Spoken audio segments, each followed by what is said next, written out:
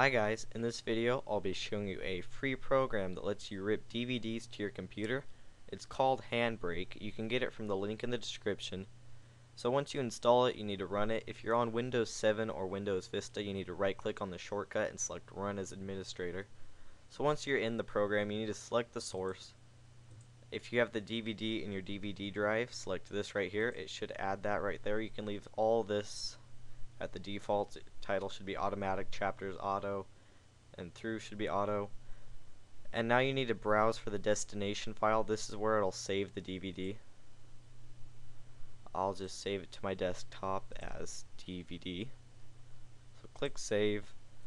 Now if you want, you can go through and adjust all these settings manually. It'll give you all the width and stuff. But there's a better way to do it. They have presets for all these different platforms, I guess you could call it.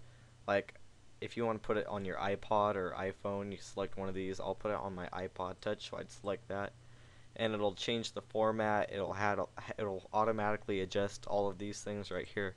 Saves you a lot of time, especially if you don't know what you're doing. So you click start and it should open up a command window like this. You got to give it some time. And another thing I should say, the DVD can't be copy protected. That's basically all the videos that you'd buy in a store, get from a rental. A lot of the companies do it nowadays, so you can't do this.